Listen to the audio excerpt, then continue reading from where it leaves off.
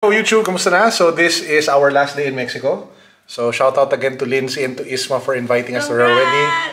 Congrats. Babe, ano sa tingin mo dito sa resort overall? Ang ganda niya kasi 'di ba most resorts yung room parang bare lang, ganyan, and then you wanna be encouraged to go outside. Pero ito kasi parang lahat-lahat siya. You can stay in your room, you know, just relax, malaki siya, spacious. May jacuzzi, tapos maganda yung view, or you can go out. At tapos yun pala, yung room service, diba, it's all included na, so you can literally stay in your room. Or lumabas ka, ang laki ng space, ang dami, may horseback riding pa nga doon somewhere. Tapos yun nga, parang you can, para siyang all you can eat na resort na na spa. So it's a great experience. It's worth the money. And you'll really be in a bubble. So, parang ang saya lang. Yun. So, kung mahilig kayo sa mga beach, kung mahilig kayo sa mga resort type na all-inclusive, guys, you have to check it out if ever you're in Mexico. Playa, Finest, Mujeres. So, yeah, check out na kami. Kunin namin yung COVID test. Alam ko naman negative. So, we should be good. We'll be heading back to San Francisco.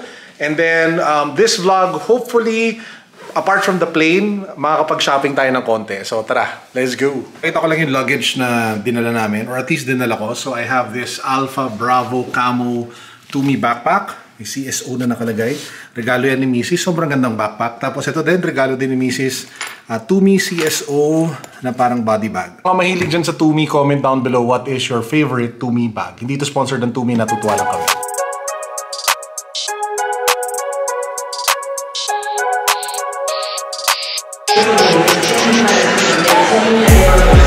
So, nandito kami ngayon sa airport sa Cancun. Isa lang masasabi ko, kung takot kayo sa maraming tao, walang mask, matetest ang courage ninyo. Di ba, babe?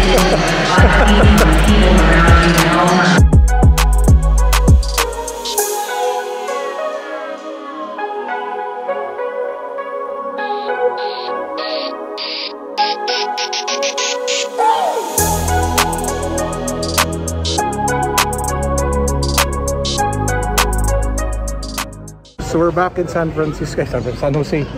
So punta tayong Apple Store. Pakita namin sa inyo. So ito yung Apple Store sa, anong mall to? Westfield. Laki oh. So tingnan natin what's inside. Laki. Ito yung iPhone section. Different iPhone cases. Yung charger.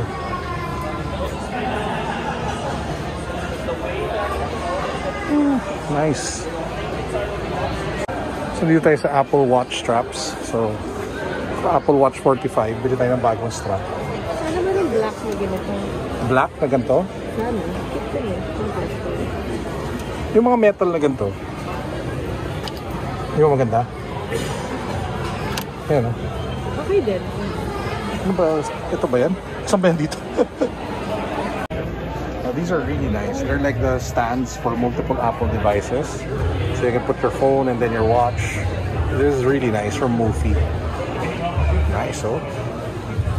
Gift card. And for me? And strap. I think it, what was it called? It's a graphite. Graphite Milanese loop. Yan. So yan ang ating damage dito sa Apple Store. Yeah. Pilipino pa yung nag-assist sa amin, so nakakatuwa. Ito yung sobrang weird na polishing cloth. Oops. Tignan mo, $20. Wow. Pampunas na screen. Wow. Go for it. Wala akong plano bumili yan. So we just came from the Apple Store. We're now headed to Louis Vuitton to check out some of the stuff that they have. Babe, go ahead. Yo. Untuck it. Parang unbox, pero for shirts. Nice shops, oh. Barbados, Indochino, Dyson, Peloton. So here at Boss, they have an NBA collaboration. Nice, oh. So this one is like a Golden State edition of the hoodie. And you have the Boss logo. Nice. Here at Golden Goose, so we're checking out some of the shoes that they have. This one looks really battered. Ito naman New Balance vibes, ganda actually. I'm asking for this one if they have it in my size.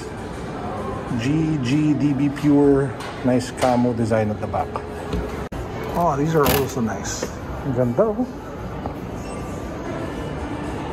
White, blue sa likod. Golden Goose Spice. Sick. So, mission accomplished. Meron tayong Golden Goose na shoes. Hindi na kami nakapag-LV kasi parang haba ng pila. So, we're now trying to look for a place to eat dinner. Kasi most of the restaurants dito sa building na to, mall na to, puno. So, tawid kami sa Santana Row. Ooh. Sakto, 5, 4, 3. Uy, baka masagasan tayo, babe.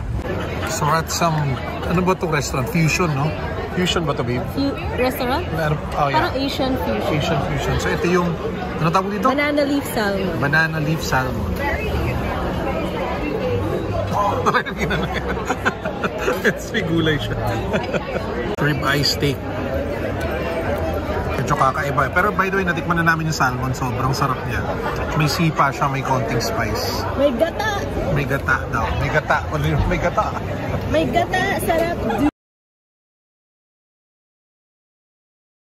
Yo, so good morning everyone. Obviously, it's the next day. Masarap naman yung nakain natin. Di ba, babe? Oh, yun. Kumain kami ng sobrang panalong steak tsaka salmon. So, babalik kami doon. Streets yung pangalan niya sa Santana Row.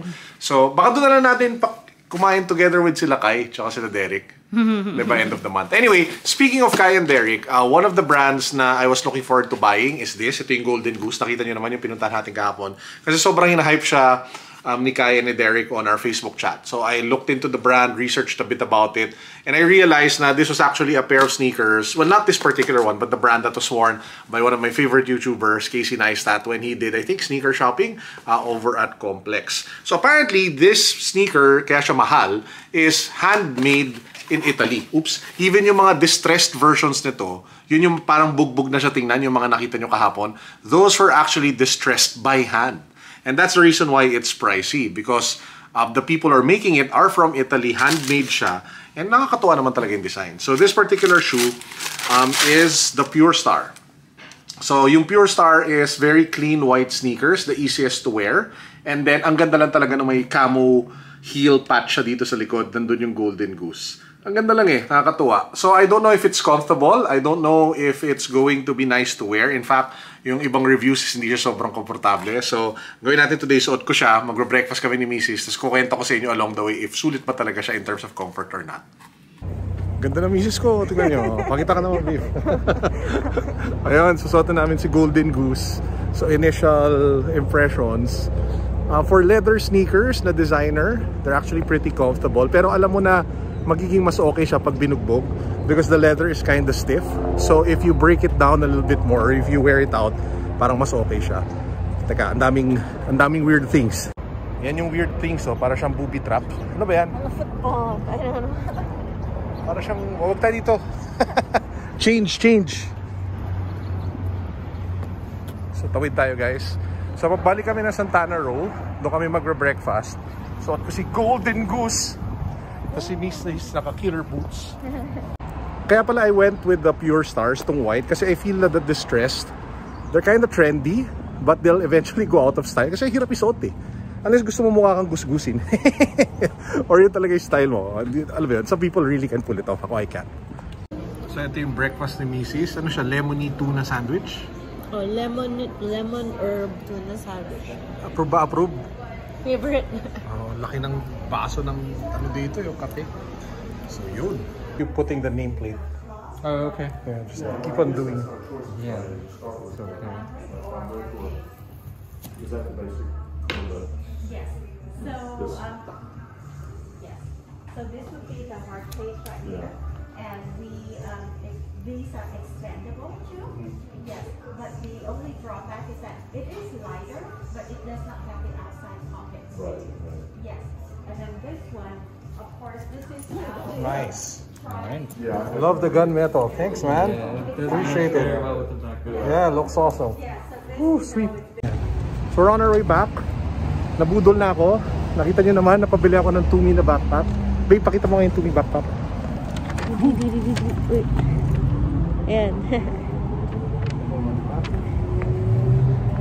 So magkano bili natin? Parang $600 something. So it's a little bit cheaper here for Tumi compared to the Philippines.